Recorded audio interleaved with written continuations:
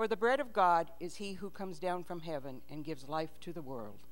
Sir, they said, give us this bread at all times. Jesus answered, I am the bread of life. Whoever comes to me will never hunger, and whoever believes in me will never thirst. But as I stated, you have seen me, and you still do not believe.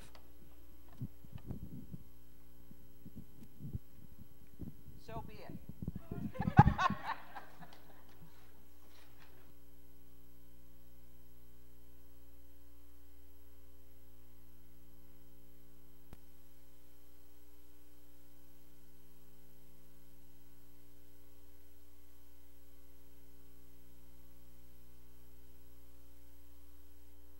To let you know something, because I implied, and I didn't know I really implied it, but I implied that I do dishes. I do not. Are we okay? Okay. Whew. Let's start with prayer. Father in heaven, we do thank you and praise you for the snow, for the sun, for the rain that you give us, for the blessings of life and eternal life through Jesus Christ our Lord. That you would love us is just beyond amazing grace, and we just thank you and praise you. Lord, open our eyes and open our ears to hear and see and give back to you just a fraction of what Jesus Christ gave to us. Lord, we thank you that your love is true, that we don't have to worry, that we don't have to plead for you to be right beside us, but you're there every step of the way. You'll never forsake us, never leave us. You're always there in the midst of the storm and in the mountaintop high, and we just thank you and praise you for that. And we long for the day when Jesus comes and claims us and spends forever with us. We thank you and praise you in his name. Amen. So last week, Merle ended for us with, he who has ears, let him hear what the Spirit is saying to the churches. So that's where we're picking up today. He who has ears, let him hear. Okay, everybody, you got ears? Most of you got two of them, right? So let's do that even more. And Marianne, if we'd listen more instead of this, we'd be cool. Marianne and I do that. Amen. Amen. See, we got two of these. So only one of these. That's right. And we need to hear and obey. We take that all the way back to the Old Testament when God gave the law. It's not for us just to hear and let it sit there and do nothing with it. It's to hear and obey. If you don't obey, you're not really listening. In Revelation chapter 2, verse 7, verse 11, verse 17, verse 29, chapter 3, verse 6, chapter 3, verse 13, and chapter 3, verse 22, you will read, he who has an ear, let him hear what the Spirit says to the churches.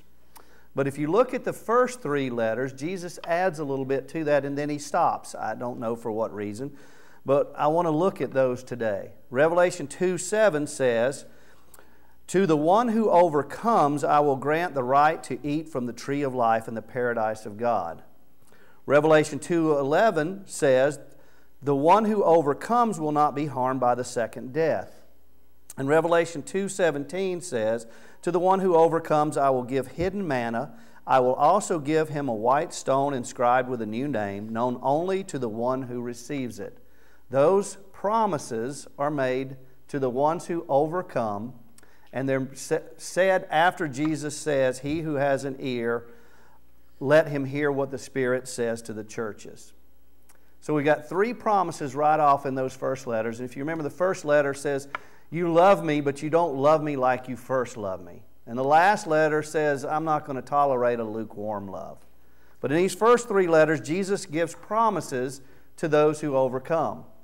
If you haven't figured it out yet, these P.S. I love you letters are about your relationship with Jesus Christ. Period. Where do you stand there? Is he just an acquaintance to you? Is he a love to you among other loves? Or is he the love of your life? Do you love him with all your heart, all your mind, all your soul, and all your strength? And if you do, are you loving others as Christ loved them? That's what we're called to do. We're given new life to do it. God dwells with us so that we can do it. It is the mission of the church to live as Christ loved, to be his hands and feet. All of these are love letters where Jesus is saying to us, I love you. Are you listening? Will you respond out of love and obedience back to me? And if you do, you will be an overcomer. You will be granted the right to eat from the tree of life in the paradise of God. You will not be harmed by the second death. You will be given hidden manna, and you will be given a white stone inscribed with a new name. These are promises to those who truly love Jesus and are obedient to Him. Now, if you've read Scriptures, you might notice that you hear those words, he who has an ear. Other than that, Jesus said it several times when He was preaching, when He was here on earth. In Matthew 11, starting in verse 15, we read, "He who has ears, let him hear." Matthew 11, verse 16, "To what can I compare this generation?" And I wonder how much it compares to this generation now. This generation who claims to be children of God, to know God's laws and commands, but doesn't do them, or does them in such a way that I can follow God's commands, but you can't, or whatever it is. Jesus called them blind, leading the blind to destruction. We want to be those that are leading by the loving things that we do, drawing people into the kingdom of heaven. "To what can I compare this generation? They are like children sitting in a marketplace and calling out to others. We played the flute for you, and you did not dance. We sang a dirge, and you did not mourn. For John came neither eating nor drinking." He didn't celebrate this life. He spent this life proclaiming that Jesus Christ was coming, and you needed to repent and be baptized and change the way you live. But see, Jesus came to give you life, and to give you life abundant. He came to give you power over sin. He came to call you to be fishers of men. John didn't know all of those things. So he called for you to repent, and he didn't eat or drink. He spent his time preaching repentance. And they said he was a demon. Verse 19, "The Son of Man came eating and drinking." He enjoyed and he spent time in relationships with people, teaching them how to live, teaching them to be fishers of men, because He would make them fishers of men if they would only be obedient.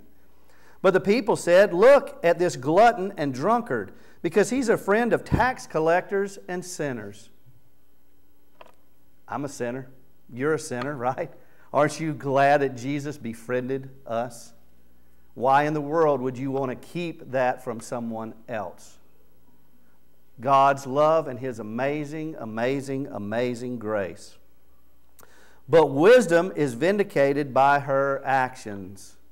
Now you can take that verse however you want to, but what hits me here on it is that my faith is going to be proved by what I do then with what Jesus tells me.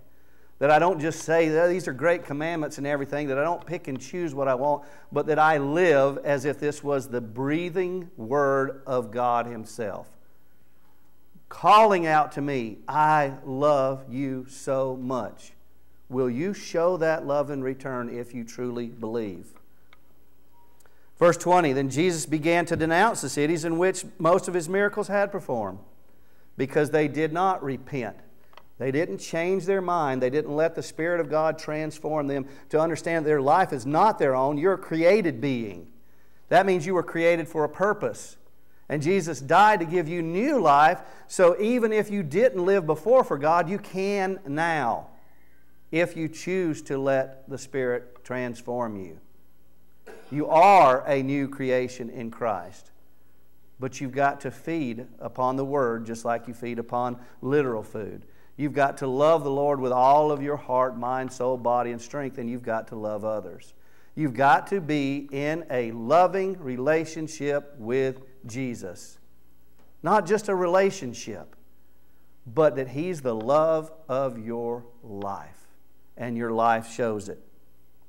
"Woe to you, Chorazin! Woe to you, Bethsaida! For if the miracles that were performed in you had been performed in Tyre and Sidon, they would have repented long ago in sackcloth and ashes. But I tell you, it will be more bearable for Tyre and Sidon on the day of judgment than for you." Jesus Christ came once to forgive, to give you a chance to reconcile yourself back to God if you simply believe. and He will come again to claim His own and cast judgment on those who do not love Him. And the sad thing about Scripture is that many will not find that narrow road. There will be weeping and gnashing of teeth because they thought that they were saved. They thought they had a relationship with Jesus Christ. They even had actions that showed it, but their heart wasn't in love with God through Jesus. They weren't born again. They did not have eternal life. And you, Capernaum, will you be lifted up to heaven? No, you will be brought down to Hades. For if the miracles that were performed in you had been performed in Sodom, it would have remained to this day. But I tell you that it will be more bearable for Sodom on the day of judgment than for you. At that time Jesus declared, I praise you, Father, Lord of heaven and earth, because you have hidden these things from the wise and the learned and revealed them to little children. You don't have to have all the knowledge. You certainly don't have to have status or anything else. You simply need to come to God, to Jesus, as a little child. A little child that comes up and says, I love you, I trust you, I don't worry about how I'm going to be fed or anything else. I just want to be with you, Daddy. You are my provider. You care for me. You love me. I don't doubt it. I simply trust in you, and I love you because you are my Father. That's all we have to do. Come to Jesus that way. He's standing there ready to embrace us, and He'll never, ever let us go. Verse 26, Yes, Father, for this was well-pleasing in your sight. All things have been entrusted to me by my Father. No one knows the Son except the Father, and no one knows the Father except the Son, and those to whom the Son chooses to reveal Him. Come to me, all you who are weary and burdened, and I will give you rest. I'm going to talk a little bit more about that in just a little second, because that verse is in this little jar here. That's why I brought it in. That was this verse from this week, wasn't it, Sherry? Randomly. It's been so cool, the verses that she's picked out. I didn't pick them out. And they fit right together with what my sermon is, and I don't even realize it till I'm putting it together. I'm like, hey, that's our verse. Because we're meditating on those scriptures, those promises of Jesus. His promises to me, so that I take that and think about it and how I'm going to apply that promise back. Don't be like the children of this world. Live like a child of the kingdom of heaven, if in fact you are the kingdom of heaven. And there's nothing wrong with enjoying life. Jesus enjoyed life. He built relationships. But He didn't keep His focus off of His mission. He kept His eyes and focus on the mission, even to death on a cross. He gave up the things of this world so that He could gain you and I. That's the love that Jesus has for us. My scriptures so far have been John 10:10, I have come so that you'll have life and have life to the fullest. Luke 10:20, rejoice, not because you can cast out demons or anything, but because you have eternal life. Your name is written in heaven. Matthew 5:12, rejoice because great is your reward in heaven. And then this week's verse for us, Matthew 5:12, that I can come to Jesus and find rest no matter what. That's what our verses have been, and there's my conversation back with Jesus about it. Now, Sherry's got her own jar, and the reason I say it again today is I'm going to put beans in these jars next if you guys don't take any more of them and do your promises. There's plenty here. You can give them to a child, to a spouse, whatever, if you want them. There's plenty of these. These are what's left. If they're in here after today, they won't be here. Fair enough? So they're open to you to take. There's still a couple of the neighboring challenges, and if you, and I'm not trying to take from Bob's Sunday school, but if you're not going to Sunday school, you can come downstairs, and we're going over this book about this neighboring challenge. Because what good is it to take all of these commands of Jesus and not apply them to the world? What good is it to go and get a degree in medicine and never save anybody's life? What good is it? You are the light of the world. Who would ever put a light under a bushel? No, right? I think that's how the song goes anyway, right? And I'm not going to let Satan it out. I'm going to let it shine.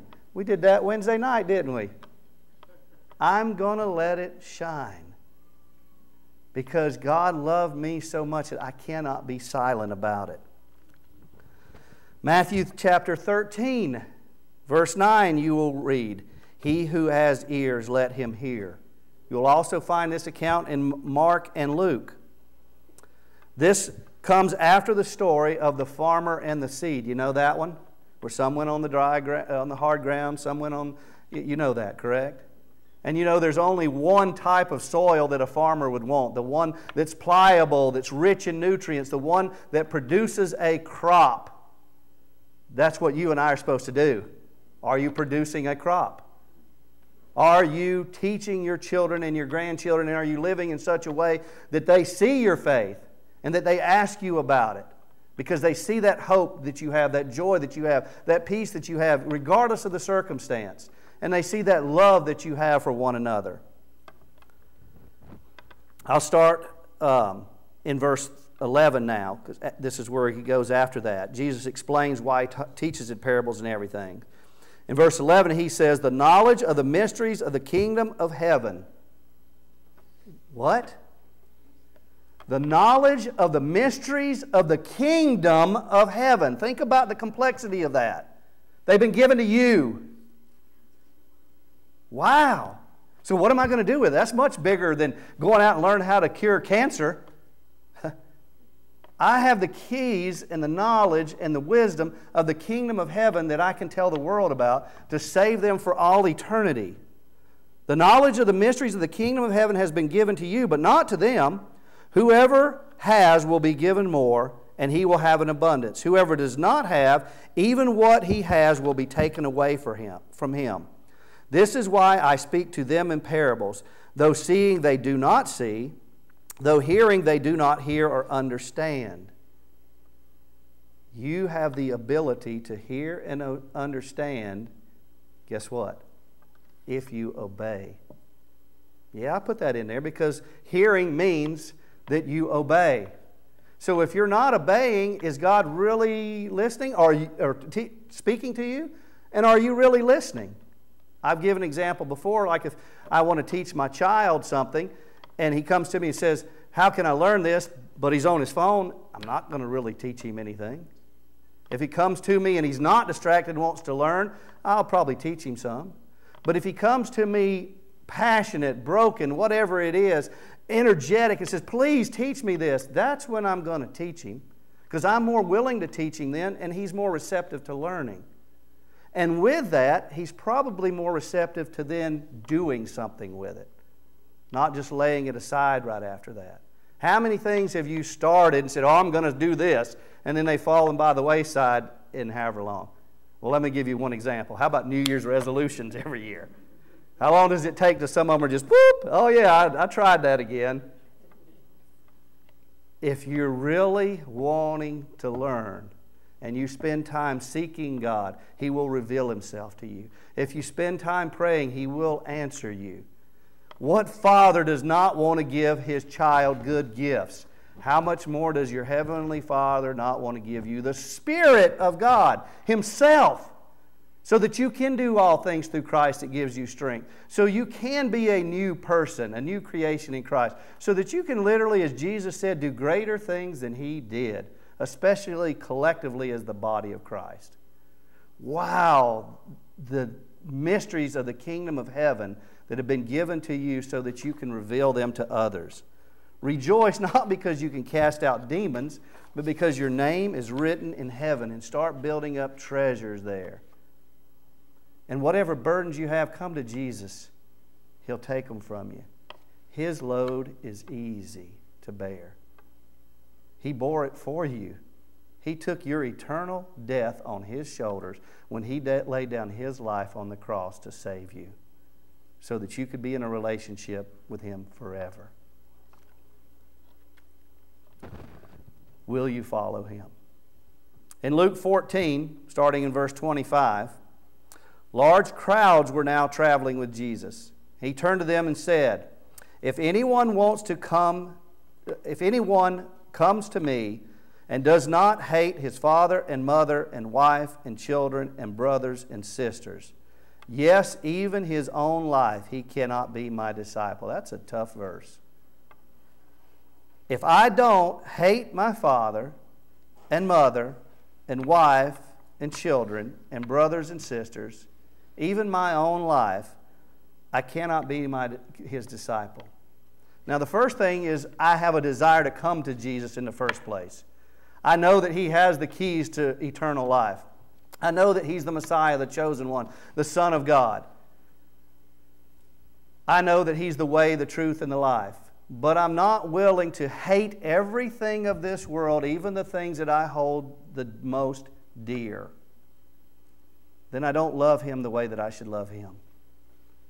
It's not telling us that we should hate our parents, nothing like that. It's not a verse that says that at all. But our love compared to him ought to be hatred for the things of this world.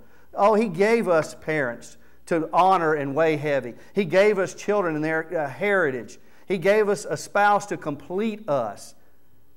He wants us to be in loving relationships, but these loving relationships can't hold a candle to him.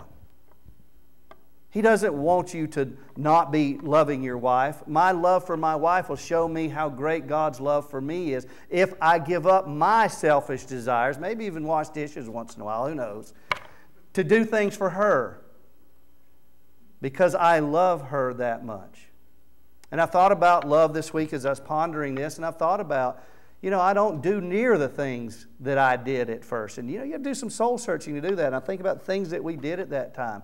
We don't do picnics now and notes now. Why not? Maybe. But why don't we? Because we get complacent.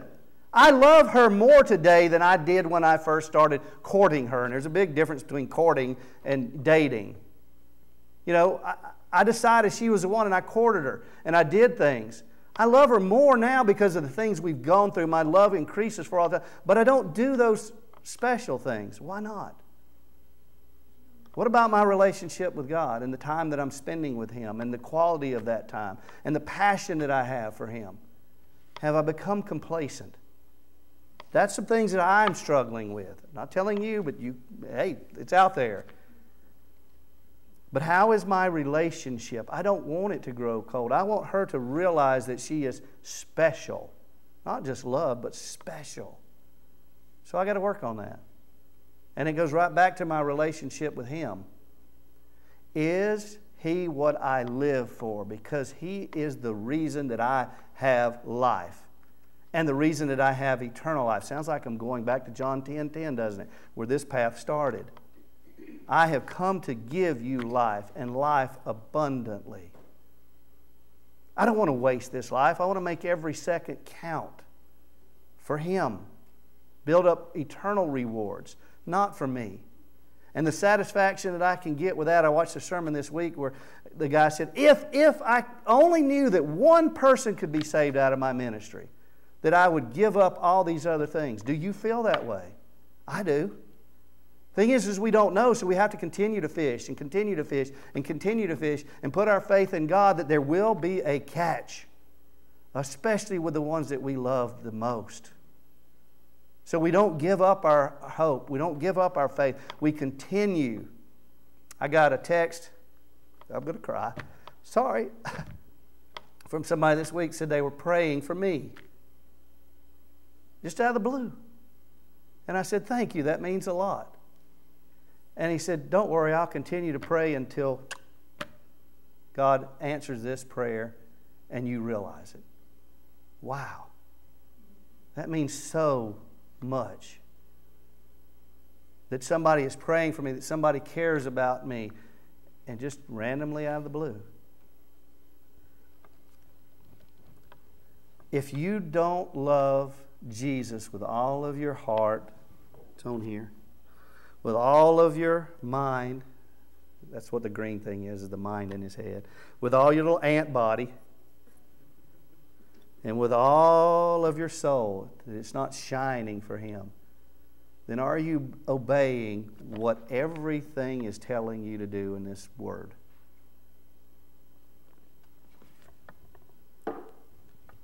And, verse 27 says, whoever does not carry his cross and follow me can't be my disciple.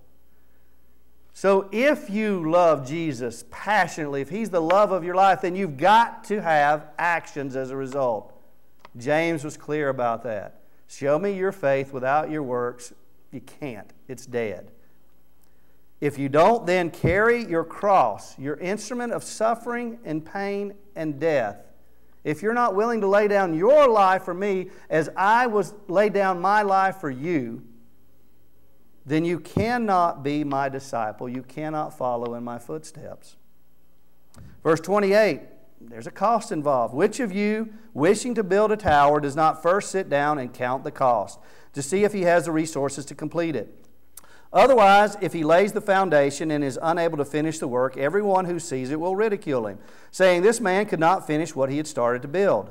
Or what king on his way to war with another king will not first sit down and consider whether he can engage with 10,000 men, the one coming against him with 20,000? And if he is unable, he will send a delegation while the other king is still far off to ask for peace, for terms of peace. In the same way, anyone who does not give up everything he has, he cannot be my disciple. 3 times we've seen why you can't be Jesus' disciple.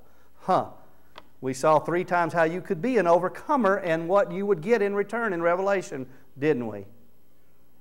Have you chosen to be a disciple of Jesus Christ?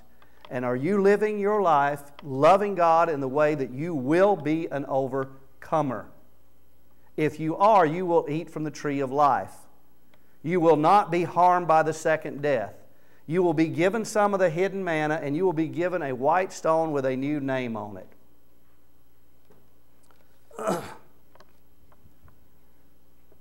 34, verse 34. Salt is good. Wait a minute. How do we just go to salt? Salt is good because that's what you are. You are the seasoning, the flavor, the preservatives for this world. But if the salt loses its savor, with what will it be seasoned? It is neither fit for the soil nor the manure pile. The soil, I wonder if that has anything to do with the farmer that came out. I don't know, maybe. It's thrown out, isn't it? That salt that's worthless. He who has ears to hear, let him hear. And if you keep reading in Luke, ironically, no, not ironically, you know what, by now when I say that, I don't mean that. The next thing that Jesus says is the lost sheep. How He would go after one lost sheep because that one lost sheep is worth it. Do you have that passion for God so that you have that passion for others? That you'll pray for them? That you'll go after them? That you'll do whatever it takes to show them the mysteries of the kingdom of heaven? To show them the way, the truth, and the life? Back to Revelation.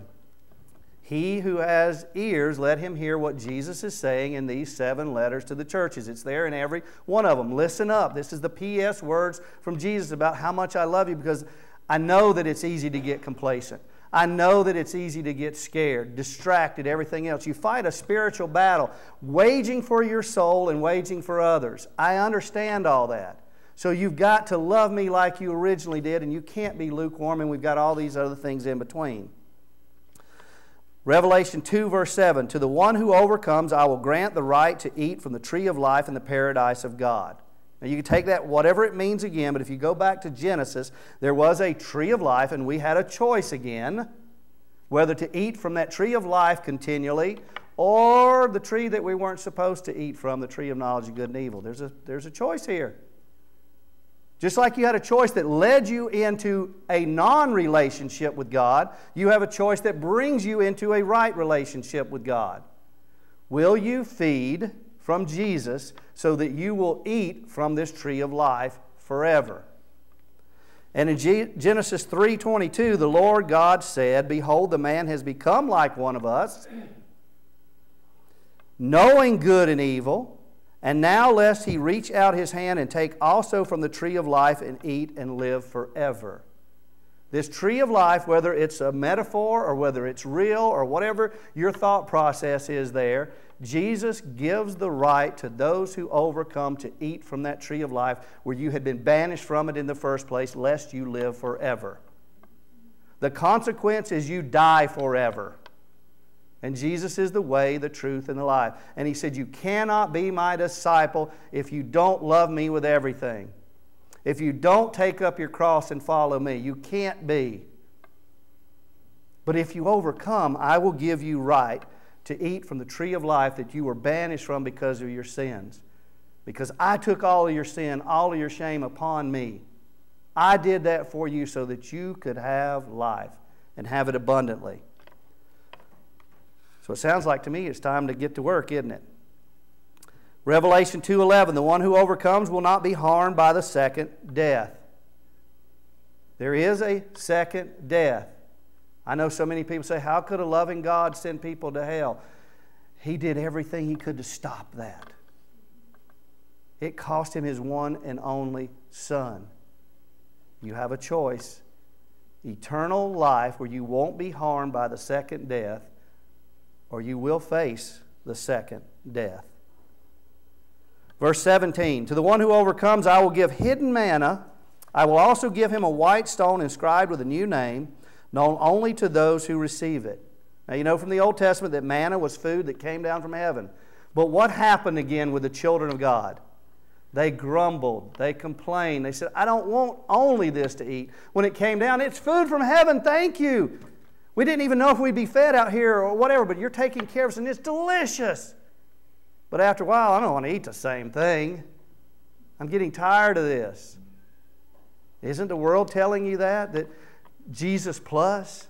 Or you can keep on going and living this way and living for yourself and living for Jesus? Jesus says clearly, you've got to live for Him. You've got to love Him beyond everything. And then you'll overcome and you'll show others the way. And those that grumbled and complained, many of them perished there. In fact, all of them except Joshua and Caleb perished without seeing the promised land, didn't they? 2 men that were there in the beginning. And they still had to do something. They still had to, at 80 years old, Caleb had to fight the giants in the land. Jesus has fought this fight for you.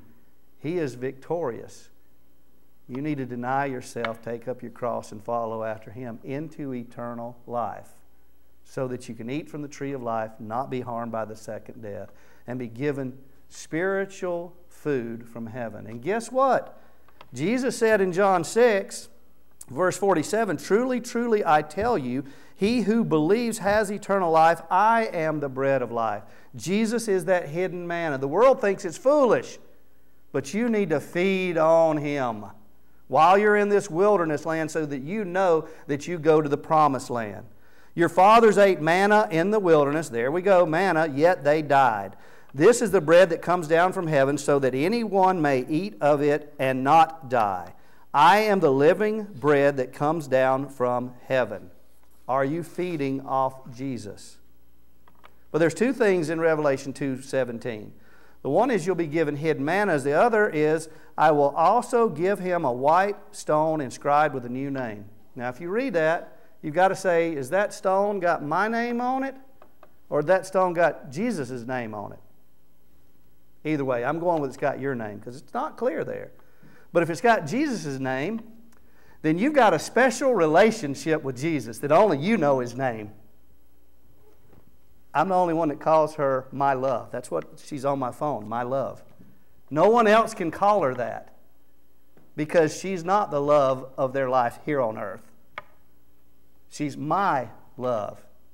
That's a special name that she has. But I think it's a new name that we have.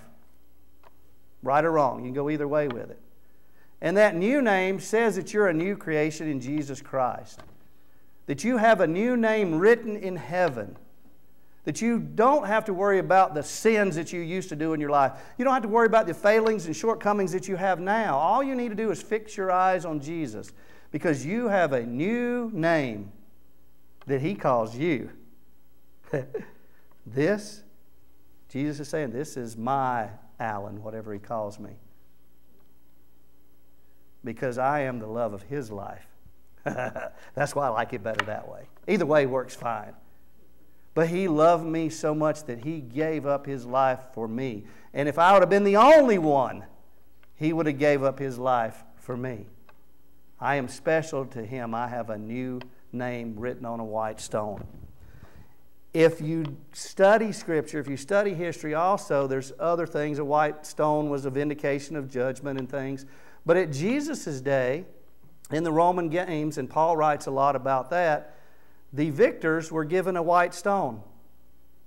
It was a stone with their name written on it, showing that they had overcome. And it was also an entrance into the awards ceremony. You ain't going to give that stone to anybody else. And it's your entrance into the award ceremony with the others that overcame. Wow. If you lost that stone, you didn't get in. That stone was special to you because you overcame. And that stone was what got you into the celebration. Jesus is clear that there will be a celebration in heaven. And He says many will stand outside the door and knock. And He says, I won't let them in. I don't know them. There's no time to discuss it now or anything. There is time now to live for Jesus like He's the love of your life. If you have ears, listen and obey what Jesus is saying to the churches. So why would you fear then? Why wouldn't you love? The first letter to the church said, to the angel at the church in Ephesus write, these are the words of Him that holds the 7 stars in His right hand and walks among the 7 golden lampstands.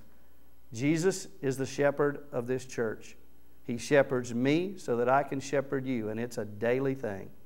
So that we can live a life as a church that means that we're the hands and feet of Jesus Christ. Not just so we just gather together, but so that we're a living, breathing organism, the body of Christ.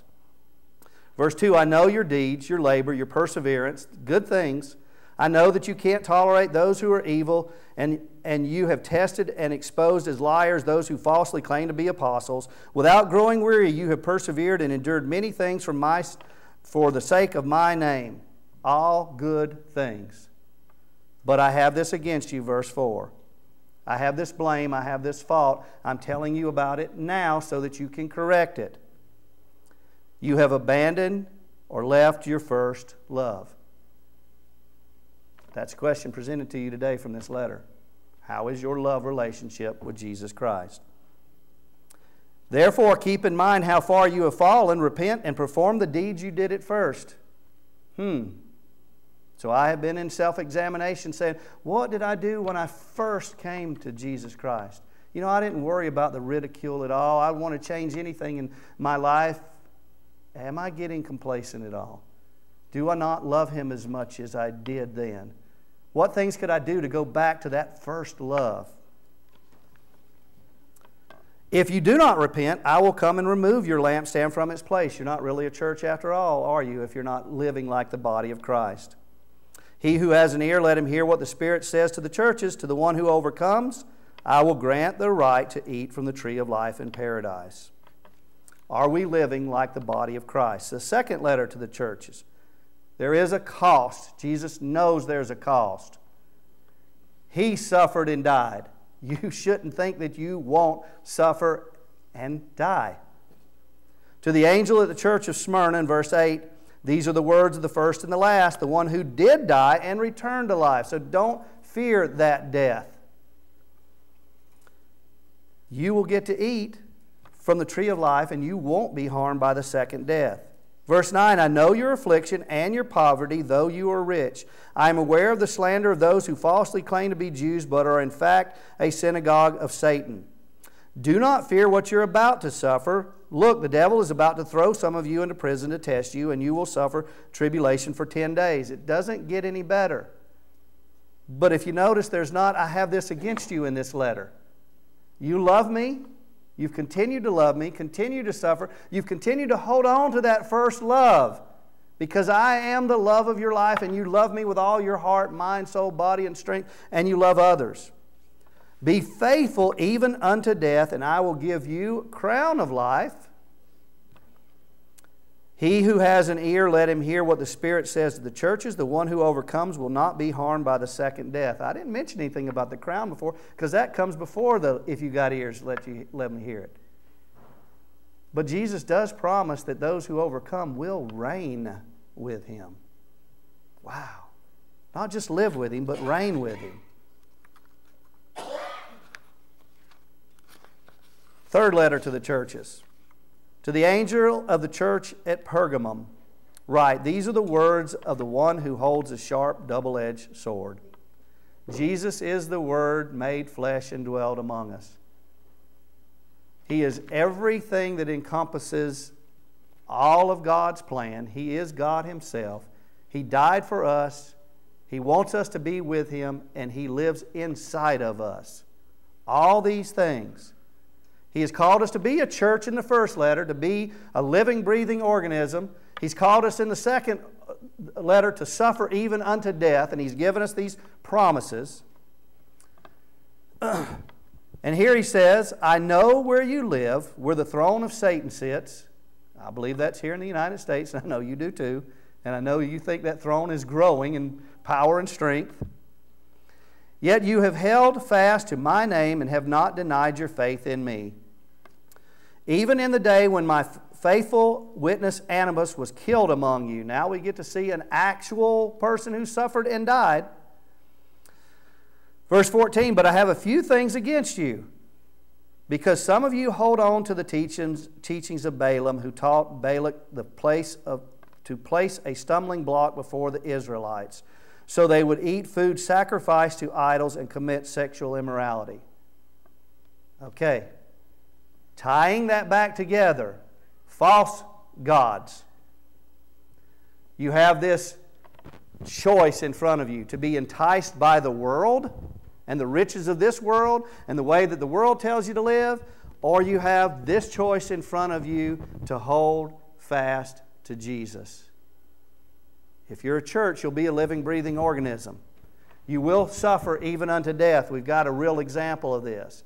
And you do fight a spiritual battle waging for your love and affection. And that opposing battle leads to death rather than life.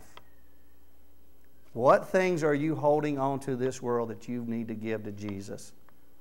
To offer up to Him and say, I'm sorry for not trusting you enough, that I've worried about money over you, or that I've focused too much on my career, or whatever it is. I don't know. That's for you to decide. What things have you held from your love that's kept you from serving God with everything that you have? In the same way, some of you hold to the teachings of the Nicolaitans, and we don't know exactly what that is, but it doesn't matter. We need to look at our own selves. Here's what you need to do, verse 16, therefore repent, or I will come to you shortly and wage war against them with the sword of my mouth. Right here it is. If you love me, you will obey my commandments. By your love for one another, you will be known. I can give you a bunch more. If you're not living by this word, then this word is accusing you. It's your choice. These are the words of life. This is a love letter to you. You're either following it because you know God's love for you, or you're not following it because there's some fear or some love for something else keeping you from following these words. And these are the words of life. Verse 17, he who has an ear, let him hear what the Spirit says to the churches. If they will listen and obey, to the one who overcomes, I will give the hidden manna. I will also give him a white stone inscribed with a name known only to the one who receives it. You can be assured, period, that you're in a special relationship with Jesus Christ. So special that no one else shares, because you've got a special name from Him, or He's got a special name, whichever way it is. Either way. Because you're in a loving relationship. Jesus is the food that nourishes your heart, your soul, your body, your mind for all eternity. All the way home. John 6, where we started, verse 33. For the bread of God is He who comes down from heaven and gives what? Life to the world. Have you taken His gift? Is it everything to you? Or is it to you? Is it everything to you? Every breath that you take because God loves you so much. Verse 34, they said back to him, Sir, they said, give us this bread all the time. Are you saying that? They weren't genuine, but they still said, give us this bread all the time. Are you constantly thanking God? Are you constantly praying? Are you constantly reading His Word? Are you constantly meditating? Are you constantly fellowshipping, trying to learn more, trying to do things, trying to live by His power rather than yours? Jesus answered, I am the bread of life. Let me tell you this again. I am, so you know this, because you just asked me for this, but you don't really mean it. Whoever comes to me will never hunger. Whoever believes in me will never thirst. But as I stated, you have seen me, and still you don't believe. That's the outcome of those verses in John 6. And if you read on, you'll know that Jesus had to even ask His 12, are you going to depart from me? But they didn't. They denied themselves. They took up their cross, and they followed after Jesus even unto death, because He holds the keys to eternal life. And He loved them so much that He would come and give up His life for them. Even though they didn't understand it, they wanted the kingdom of Israel to come at that time. They followed after Jesus because He loved them enough to come to save them. He meant everything to them. Does He mean everything to you today? Father in heaven, we thank You and praise You that Jesus would give up His life. Lord, help us to follow after Him individually and as a church, to feed on Him and to live as He lived, even if it means suffering, even if we think we don't have the strength or the power or anything else. Lord, let us feed upon Jesus to be strengthened and to nourish, and to give food to others, to not withhold it because of selfishness or fear or anything else, but be a light to this world. And Lord, we put our faith and trust in You that if we agree and do to be part of the harvest, that we put the harvest in Your hands, because You are so amazing. And it's Your will that none suffer and die. We just thank You that Jesus gave us the pattern, that He gave us the commands, and He gave us the power to live. Lord, fill us with the love of Jesus and help us to show it in return. We pray this in His precious name. Amen.